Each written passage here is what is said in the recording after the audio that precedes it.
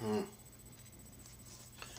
This morning I got up, I had the strangers esteem, so I'm going to try to race through and explain it before I forget it. Okay, so in my dream I'm in a hospital in the U.S.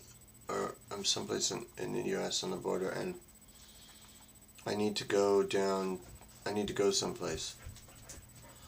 I'm supposed to be traveling, and anyway, I end up in a hospital. I'm on the advice of someone's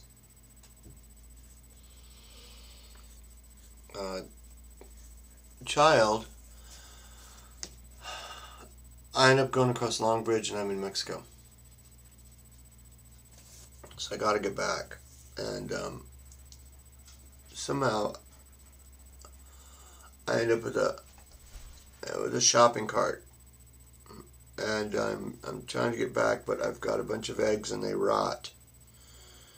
Let's see what I remember. There's a hospital and what kind of a building or something, and everyone's going, boy, you're gonna have a problem getting back, and just all this stuff going on. I'm forgetting it already.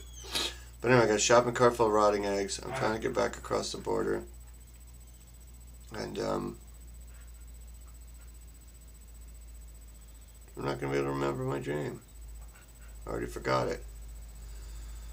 Isn't it funny how you do that? You try to get up and remember your dream and explain it.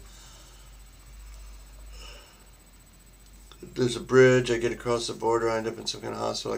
I got a shopping cart with rotting eggs. Trying to get back to the U.S. and everyone's explaining, boy, you really got a problem.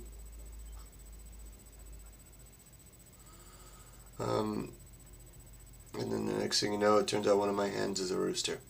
I wake up and there is a rooster crowing in my backyard. So, what else can I remember? Cloverleaf Bridge. Everything's nice and clean, which doesn't sound like Mexico. I'm waiting to talk to people, and they're saying, oh boy, you really got a problem, and getting back. And what else?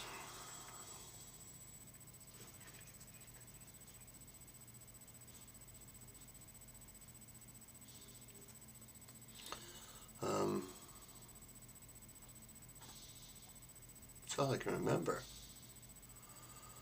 Wow. Well, enough said for getting up and trying to remember your dreams, huh?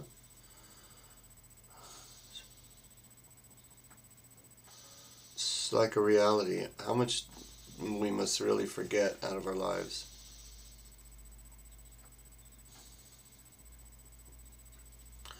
I remember I didn't have any ID. I remember I could feel my pockets empty. I don't have an ID or passport, and that's what it was.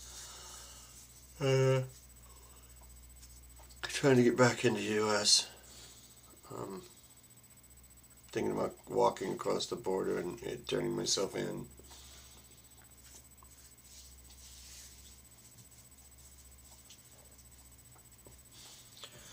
Huh. Oh well. That's about it. Wish I could remember more stuff. I know I have a rooster though. Gotta get rid of that bad boy. He's beginning to hit on the girls. Oh well. I'll keep him for a while and see if he starts crying. I have a hen that makes noises in the morning too, so maybe that's all it is. But this hen, the one that I think is a rooster, is certainly 6 inches taller than the other birds. Oh well. Eggs and crossing the border.